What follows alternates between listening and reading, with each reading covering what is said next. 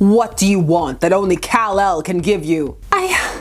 Save me. Kara, no! Well, you can certainly say this. It's always an interesting time to be Supergirl. Greetings, comic lovers, and welcome back to Casually Comics, the channel where we chat all things comics, from music comics new and old to history to anecdotes, really wherever our whims take us. Sometimes you get so deep into the comic book rabbit hole you don't realize how far you've gone. I posted a panel from issue 2 of Brave and the Bold from the 2007 run. It features Kara and Hal, and Kara hitting on Hal rather aggressively, and Hal turning her down but being very awkward about it. To me, it was humorous and a culmination of the two's awkward histories coming together in the worst way possible. But it elicited a variety of responses and started some interesting conversations and started me down this path of musing and potentially the idea that some people needed more context, they needed to know more. I specifically got focused on Supergirl and how she was depicted during this era, which was shortly after her resurrection or return to the DC universe after having been dead. This era of Supergirl has been dubbed by some as the teen girl fetish era. It's not the most flattering of descriptions. Does it hold weight? We'll do a brief overview and take a look at this issue in particular that I posted about. Just what led to Kara being portrayed the way she was in this issue. For those unfamiliar, we're going to take a look at how Supergirl was reintroduced into the DC universe. She's the real Supergirl, not the 90s Supergirl who was a combination of Matrix and Linda Danvers. It was interesting. There was a loophole for there still to be a Supergirl comic even though she died. Now this topic can get a little heated, a little spicy, so some disclaimers, and of course the promise that we can still laugh and we can have conversations. Nuance lives here. This is in no means meant to be an all comics need to be one way, or all women or all female characters in comics need to be a certain way, or all women in general need to be a certain way. No, we're just taking a look at Kara, her history, and this era of Kara. It's also not meant to get mired down in pedanticism surrounding ages. It comes up because it comes up in this specific issue. And of course, as always, it's about fun and discussing and pondering. That disclaimer will be ignored by some, but I gave it. It was there. I'm Sasha, and let's talk about Supergirl. The Kara Zor version of Supergirl has a fascinating and oft-times confusing history. From being tested out in concept as a dream girl for Superman as imagined by Jimmy Olsen, which we did a video about, Jimmy and the Magic Totem, fantastic. Then we got to her proper origin as Superman's long-lost cousin. However, Kara's history has been plagued with people clearly not knowing exactly what to do with her, or when they do know what to do, her being trapped by an inability to truly progress in a world of perpetual, never-ending stories. That can be compounded by the aforementioned lack of focus, or from people focusing on other characters and not viewing her as important. It's how she died. So she's one of those characters who often ends up being reset as a result. Despite this, Supergirl is a character with a distinct presence and voice, and a strong fan base, and she feels like she can and does have the potential to exist independent of Superman even as she wears his logo. We've covered a few of her solo outings, both the 70s and the 80s. Both showcased, even if the 80s series was far stronger than its 70s counterpart, that Kara can function as an independent solo character, and that she can be interesting and have a bunch of stuff going on outside of just boys, even though boys were a factor in both, especially the 70s series, which had the tagline in my video, and then you never saw him again. And even when she wasn't featured in solo runs, she was consistently a core feature from when she debuted, be it eventually leading Adventure Comics or as a part of the Superman family. We have a Supergirl playlist, linked down below. We even went over all her different costumes. Fun times. Her death in Crisis on Infinite Earths in 1985 was met with lamentation, although some claim that nobody cared about her until she died. As a result of this, a convoluted method was utilized I briefly described in the 90s to bring her back. But the true Supergirl, in quotes, will return in 2004 in a story titled The Supergirl from Krypton, which is a callback to the name of her first story when she debuted in 1959. And her initial depiction, well, it had some undercurrents. Supergirl has an unfortunate history of finding herself in awkward romantic and fantasy situations, and oftentimes they end up feeling like authorial fantasies and not necessarily just what's happening for the good of the story. Sometimes they're hilarious and off-the-wall madness, like Comet the Super Horse. Other times they're little moments that betray glimpses into people potentially wanting a bit more out of Kara than superheroing. In her first appearance in Action Comics 252, which was written by Otto Binder with art by Al Plastino, her original origin saw her arriving after Clark and younger than him. Cut and dry. She had lived with survivors on a hunk of Krypton thrown out into space. That was for years until it eventually became unstable, and then her parents sent her towards Earth. She had already seen Superman because they'd seen vid images of him on the planet. Hence they styled her costume after his in hopes he would recognize her as from Krypton. And after they talk for a little bit, they quickly realize that they're cousins. Clark makes some remarks about his young cousin after he sends her to the orphanage and she has to pick a name for herself. She chooses the name Linda Lee because she heard those names and she liked them. Eventually she would be Linda Lee Danvers after she was adopted. When she announces this, Clark thinks, Lana Lang was my girlfriend when I was Superboy, and Lois Lane replaced her when I became Superman. By sheer coincidence, she picked the same initials,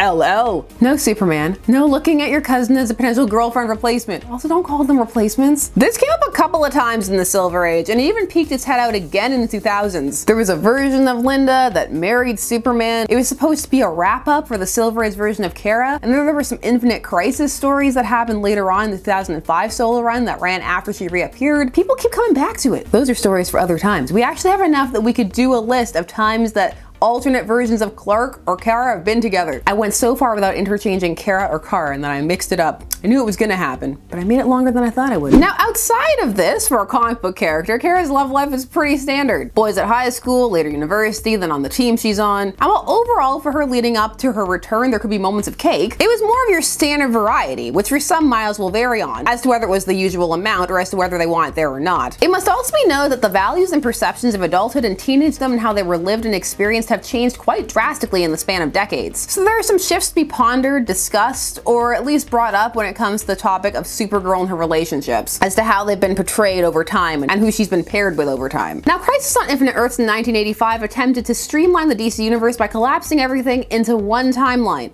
and one universe, and it didn't exactly end up working, and it was still confusing in some areas, and the Supergirl area was one of them, especially when they greenlit a new series even though she died. Ultimately, even before DC brought back the multiverse, they decided to bring back the original Supergirl, and they decided to go back to the classic origin, Clark's cousin. Keep it simple. Oh, the multiverse, the gift that keeps on giving, even though sometimes you wish it wouldn't. Supergirl returns in Superman/Batman #8, written by Jeph Loeb with art by Michael Turner. Her arc would comprise of 6 issues. Kara's ship crash lands on Earth, and someone loved the Terminator because she comes out in a very Terminator-esque fashion, naked, wandering around, speaking Kryptonian, having to fight some people for a trench coat, which they end up using more to emphasize the fact that she's naked than hide it. Also, she didn't even get boots. Come on your clothes, your boots, your motorcycle. Give them to her. Really, please. In later runs, it would be retconned out that she was nude when she arrived. Even in panels where she's sad and crying in this issue, there's still cake. Now, as mentioned in the past when we've talked about cake or fan service, everybody has different thresholds as for how much is too much, or at what point it detracts from the story or enters distracting territory or exploitation territory or uncomfortable territory. Now, Michael Turner is known for drawing the female form in a particularly cheesecakey way, so it's to be expected from his work. However, there is a lot of it in these issues, and most of it ends up directed at Kara, and so if you end up starting to view this through a certain lens, it can have some uncomfortable vibes. This is Kara Zor, my cousin from Krypton. The way these panels are framed, it just wants you to stare at her and oogle and have that peekaboo ooh, almost so close. What if that cape fell down? Clark is an inspiration to so many, but other than Superboy and the dog, he's never had to be responsible for someone so young. That's how I see Kara, as a child who needs our help. When you have lines like that, and panels like the one that happened before, there's a correlation being drawn potentially unintentionally or potentially entirely on purpose. So Kara's origin is slightly different here. She was still sent in a rocket, but she was sent directly from Krypton as it exploded. At this point in the history, there aren't any other survivors or living for years in a floating chunk asteroid city, but her ship got stuck and ended up attached to an asteroid for years, and she traveled with it stuck in suspended animation and hibernation. So completely in stasis, not aging or growing, neither physically nor mentally the entire time. But she did do some extra rotations around the sun, which is how she ended up arriving after Clark and being younger than him, even though she would have been older if she'd arrived at the same time as him. However, some technically count these extra rotations that she did around the Earth and add them to her age, despite the fact that she didn't age physically or mentally. It's more something of the loophole variety. You certainly have the shopping part of being an Earth girl down. Now, the storyline of Kara's return is a good one. Clark and Bruce aren't sure if they should trust her. Is she a plant? Was she created in a lab like Superboy? And Kara, for her part, doesn't understand Earth. She doesn't feel human like Clark, having no connection to it. And she has a very us versus them mentality. She doesn't understand why he's not more Kryptonian and has a hard time relating to him. Oh yeah, I remember thongs above lowrider pants. Please don't let that style come back. Kara ends up being trained with the Amazons for a bit. Artemis specifically, and I'm so distracted by this impractical butt exposed cutout. I'm too confused to be aroused. Why is that cutout there? Is this a thing? Now, Kara gets kidnapped by Darkseid and goes through a whole Dark Jasmine transformation. Darkseid even got some sweet dark eyeliner so she could do a black smoky eye. You've got to have the Apocalypse aesthetic if you're gonna live there. You have to suffer properly with dark eyeliner. The Supergirl from Apocalypse. With your death, cousin,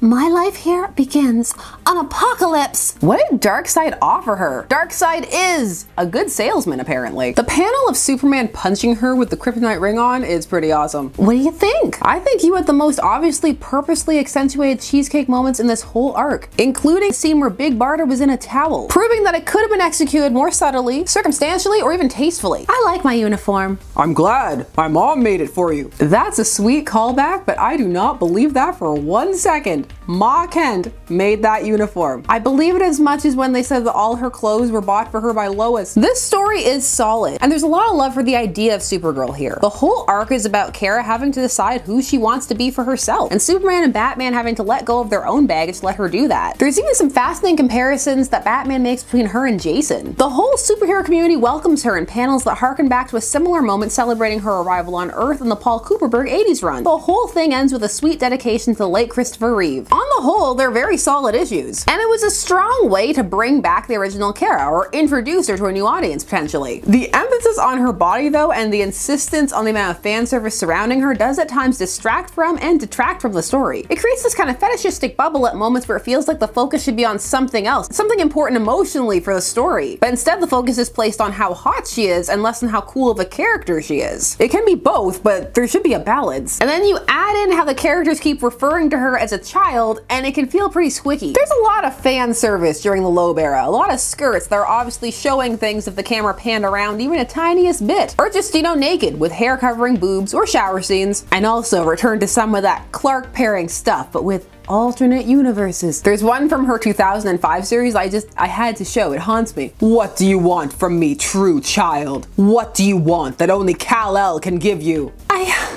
Save me. Kara, no! I'm sorry, is this the no? Kara, no! No multiverse incest, please, Kara. I mean, this panel, there's fan service and then there's self-service. Here's some Superman service from this arc for people who felt a bit left out. Tangent time, because it's gonna come up, I know. We've talked about Nightwing before, Nightwing's butt. We did a whole video about it. Nightwing is often the focus of tongue-in-cheek and overt cheesecake. Not beef, because it's not the muscles we're focusing on, even if the butt is toned. Some may feel these moments of Kara should be treated with the same air of fun that Nightwing seems to be treated to. Do you view it as such? Or is it different not just because of the ages, but because of the gender/sex? Or the different historical connotations, both real world and in canon, that can influence one's viewpoint, or some feel make a tangible difference? Do you feel there is different power in different gazes? Or that to treat one differently gives one group more agency than another? Or for you is it situational, just sometimes it can go too far? It definitely goes too far with Nightwing at points. Way too far. We're exploring all these different questions because depictions like this, and as they're layered on top of each other, they can have an impact on future stories or on how future stories are read. Past stories too, it can go in all directions. That's what happens when the universe is interconnected, and so long-lived. Which brings us finally to Brave and the Bold #2 by Mark Waid with art by George Perez. This Brave and the Bold run was called The Brave and the Bold, and it calls back to the original Brave and the Bold run, initially running from 1955 to 1983. Like that, this is a team-up book, and this time it wasn't just team-ups with Batman. That's what it transitioned into in the original run. It eventually just became Batman Brave and the Bold. Now, for the first few issues of this new run, the story had an interconnected format, an overarching story, and you would follow the heroes along it. It ran for 35 issues overall before being canceled. There was a 36 solicit, but it was never released, and it haunts me. Like how Kal-El's hand covered all of Supergirl's butt in that panel. It just sits there in my mind. I'll forget other important things, but that'll stay there. Now, the first issue that led into Green Lantern and Kara meeting was a Batman and Green Lantern team-up. This involved Bruce and Hal having to go to Vegas together. This is because they both found the exact same corpse. Hal found it in space and Bruce in the Batcave. There are actually 64 corpses. All of them died of the same wound and have a weird radiation trace. They're aliens, and one had a Vegas card in the pocket, and so they go there. This victim was Drake in his first and only appearance, and he was dating Roulette. This plot ends up being quite complex. Drake was an alien himself, and he was hired by other aliens to secure a book that after reading he became concerned would fall into the wrong hands. So he was trying to warn the heroes about it, but got killed before he could. And because he could duplicate himself, that was his ability, the one shot killed all of them. These aliens from the planet Ventura. This book in question is the Book of Destiny. It shows all that will be. So yeah, they should probably go get it. So that's our setup. Issue 2. Hal is in space looking for this book, and Supergirl has been assigned to help him. Why? Cause they never really explain why she's there with him. She just is, because we need 2 heroes on this team. 2. Guess Superman really didn't want to hang out with Hal again. There was an interesting period of their history where the two didn't really get along all that well. Hal's relationship with other heroes is very interesting. I'm all, Cal, this sounds cool, let's go. And he's all, Kara, this volcano is not gonna put itself out. And he's so whatever, and it's like his eyes make a noise when they roll back in his head. I hate that noise. And enough about me. You've been everywhere. That is so my style. I can't believe we've never hung out before. I mean, I can. Suddenly vapid teenage girl, Kara. Listen, if Hal doesn't hang out with Ollie while he's on Earth, who is going to punch him in the face? We then get those panels I posted where she starts flirting with him, asking for his real name, teasing him about being on duty, trying to pull in, I'm cold, can I borrow your sweater? In space? In space, no one can lend you a sweater. Maybe we can share your aura? Maybe you can go drink some water? So, Green Lantern, tell me, what does a man like you do for fun when the mask comes off? It does come off, right? I did laugh at the commenter who posted, no baby, the mask stays on. Listen, the book started it. Now there is story potential here, and it's not too mind territory. Having to fend off uncomfortable and unwanted advances from someone inappropriate that could get you into trouble, even if you rebuff them, is an interesting and complicated story. There's a lot of untapped avenues there. It's a plot that's more often explored from the other side, and not too well explored from that side either. It also could be done in such a way that both the characters come off better for it. The thing is, this is also a complex storyline that probably shouldn't be dumped into an action adventure format where the character is just gonna swap out next issue. Now, while some may feel Hal even seemingly entertaining the thought with his you have food in the fridge older than her, or she's 17, no bad thoughts is too much, others may feel it's a funny joke and a human moment, an intrusive thought he pushes aside to do the adult thing as the adult in the situation. Others will feel he gives it too much thought, because this comic is bringing the real world dynamic into it by specifically highlighting her age over and over. It's presenting itself that way, lending itself to be interpreted through that lens. Hal is no stranger to having this plot thrust upon him, and for it to be horribly written while it's happening. The Arisia plot, wherein a 14-year-old ages herself up physically to match her alleged actual age based on the orbit of her planet. They argue her age would be chronologically different, even though she had always been depicted mentally as well as physically as a little girl, actually started off under Len Wein as a thoughtful plot. It was about how she had a crush on Hal, and Hal always viewed her and treated her as a sister and was trying to let her down gently, but also establish clear boundaries and let her know that it wasn't okay. She also viewed him as a mentor figure, and it was a really good opportunity to explore a platonic male-female mentor-mentee relationship. He did not express interest in her in that way, and then Steve Englehart took over the book. Writer shift. And all of a sudden it was she aged herself up, and then they're in a cave, and then they're making out. Character consistency, what's that? She's hot now.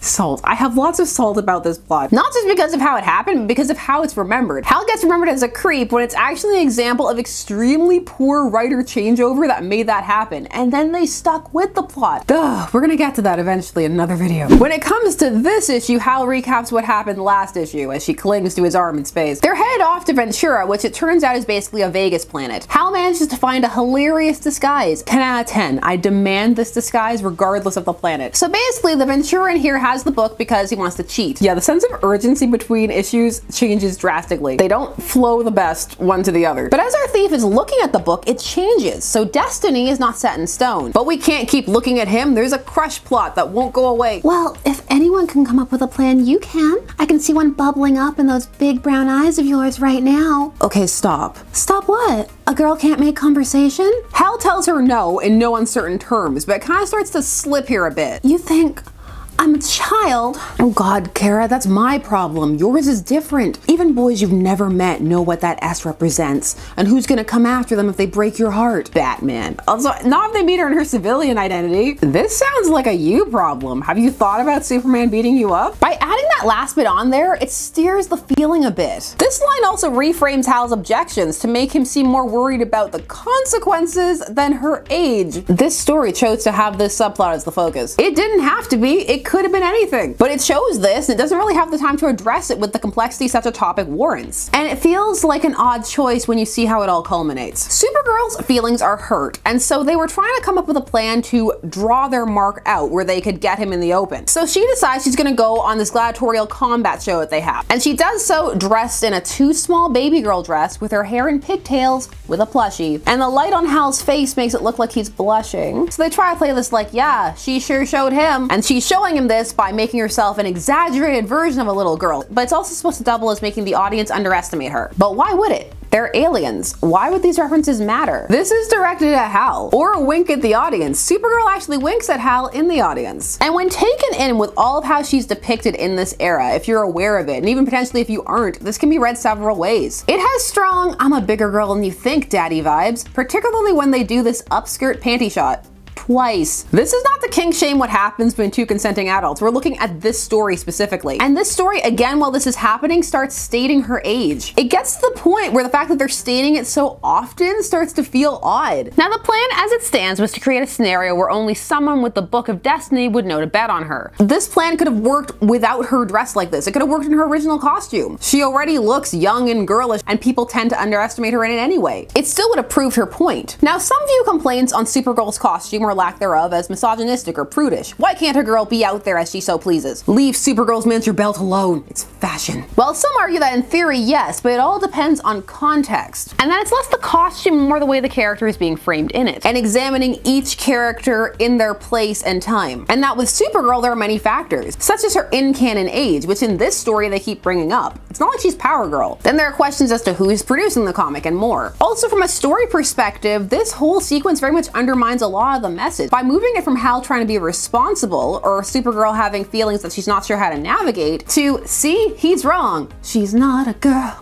Not yet a woman. Just why portray either of them like this? It's an odd choice. This is meant to be their first proper meeting and team up. Now, of course, miles may vary. One may find this well handled or more of a fun take on the topic. Just a silly adventure and one shouldn't read too much into it. And that's all harmless. They're fictional characters, or that fiction can be a safe space for certain fantasies to be explored. 17. But really clever. Hal, stop it. You don't have the track record for this. And then they end up being separated and she gets trapped on Ventura and he gets sucked away. These two meet up again later in the 6-issue arc, and none of this is brought up or mentioned because, well, there's no time. And the story remains unchanged. On the whole, this Brave and the Bold run picked up once it stopped being interconnected and became more episodic in nature. However, these opening forays are interesting from a team-up perspective. It's trying to do something big. It just doesn't always land. And of course, for the first 10 issues, you have wonderful art by Doris Perez. Overall, of the first arc, which is 6 issues long, issue 2 is arguably the weakest of the bunch overall. Yes, partially because of this subplot. Overall, this era of Supergirl in general, from her re-entering the DC universe in 2004 to the New 52 in 2011, felt like it had moments that went out of their way to sexualize and objectify Kara more than the norm. I'm cutting it off there because then at that point the canon changes and it becomes a kind of different depiction of Supergirl. You know, we redo origins again and all that stuff. It just feels like there's more going on here at points than the expected, or in some cases anticipated or hoped for amount. Though with how intense it was at the start of her reappearance, some may have developed a hypersensitivity to it, or some may feel that that's just always happening with Kara. It can end up, if one notices it or is bothered by such things, taking away from her stories, as it can either pull focus or lead to plots that work in some baity kind of plot elements. And so some stories can end up feeling more focused on this wish fulfillment than on having a cool plot. You can balance fan service and plot and character. I've seen it done. The legends are true. You can also have a more brazen overt sexuality or sensualness or flirtatiousness be worked into the core of a character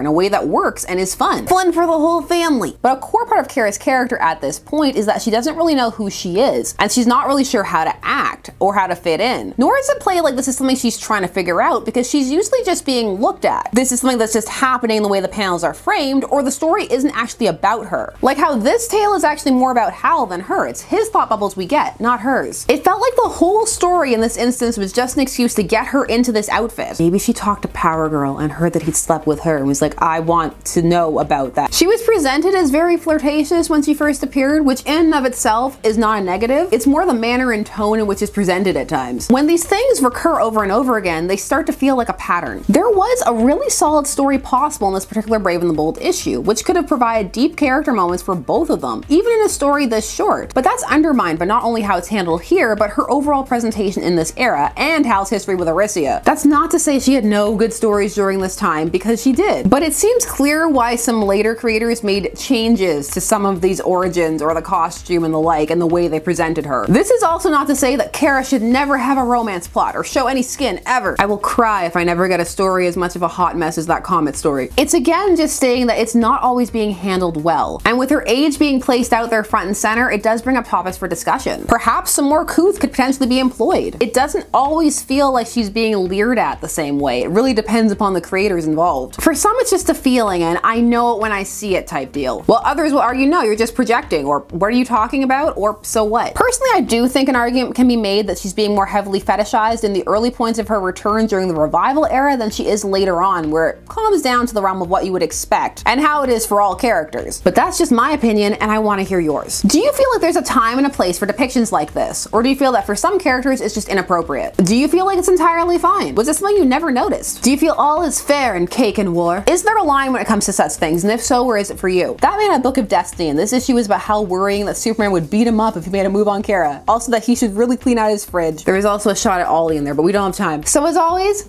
tell me things, and please have fun down below. We can have serious discussions and fun at the same time. Let's make the legends true and do all the YouTube things. Like, share, comment, subscribe, and hit the bell notification so that you never miss a vid. Thanks so much for taking this time out of your day spent discussing comics with me. I always appreciate it, and I will see you again soon. Ooh, one last question. What's your favorite Supergirl era? Tell me. Bye-bye.